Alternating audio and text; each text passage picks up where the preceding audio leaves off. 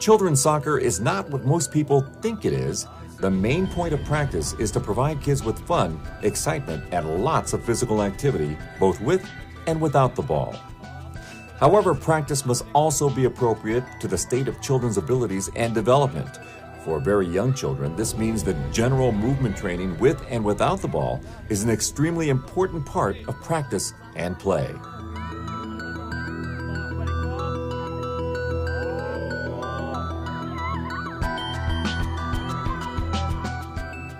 Children need to be introduced to the fascination of soccer in an age-appropriate way. Little kids are not wizards with the ball. They need time to get used to it first. Therefore, every play session for very young children should focus on soccer-oriented play with the ball in small groups.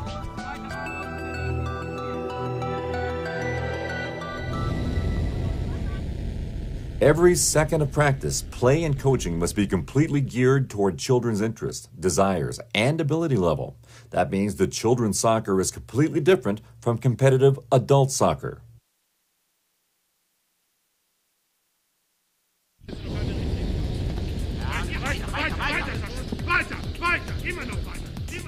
Let's take a look at how the DFB trains the talented young players on its national youth team. The training program is clearly oriented toward players' individual ability levels. The object is top performance in terms of technique, tactics, and condition. Practice and play are based on a modern approach to the game. Ball-oriented defense, with its focus on outnumbering the player with the ball, is an important feature.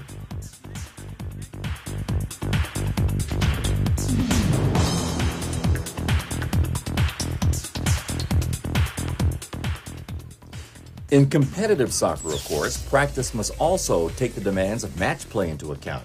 After all, an effective talent promotion program should guarantee competitive success.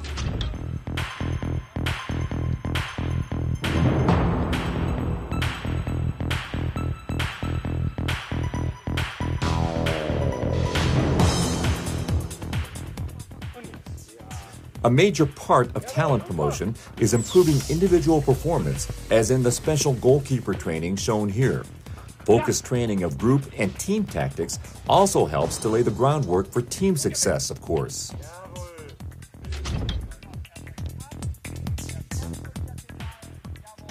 For the clubs of the German Soccer Federation, the fundamental objective of youth soccer talent promotion is to improve performance in a systematic, long-term way.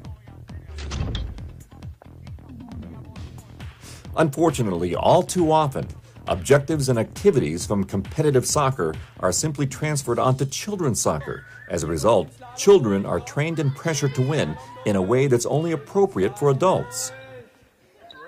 In children's soccer, the primary focus should be to provide fun and excitement.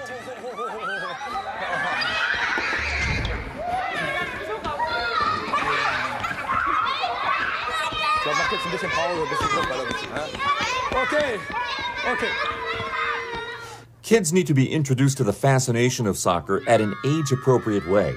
Now is the time to build the foundation for what will hopefully be a lifelong involvement with sports.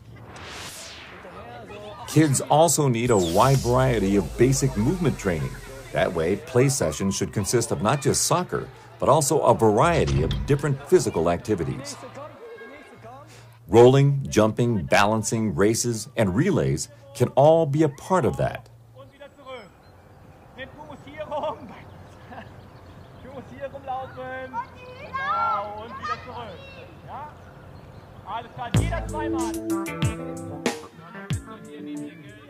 For children, it's not just the training that's completely different from competitive adult soccer, it's the game itself.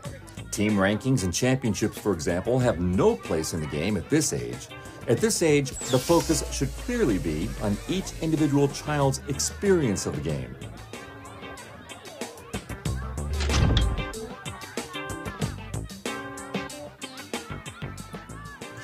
The object is to have fun and enjoy playing soccer without interference. At play days, everyone wins.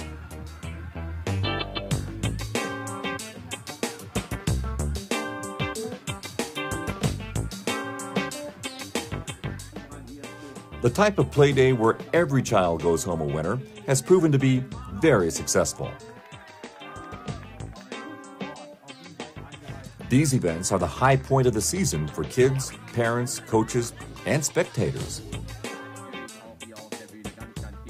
Once again, let's review the most important differences between children's soccer on the one hand and competitive adult soccer on the other. Experience-oriented play and practice instead of performance and score-oriented training. Free play without interference instead of modern tactics training. A general introduction to the game of soccer instead of match-oriented training.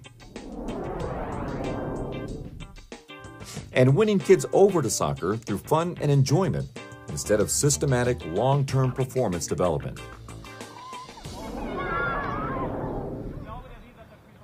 Children's soccer also has a role to play in children's education. Personal growth and giving everyone a chance to play are some of the most important objectives in this regard.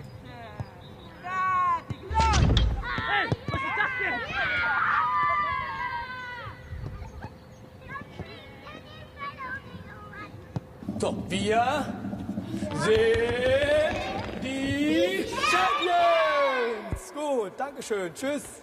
Hat Spaß gemacht mit euch. Prima, tschüss.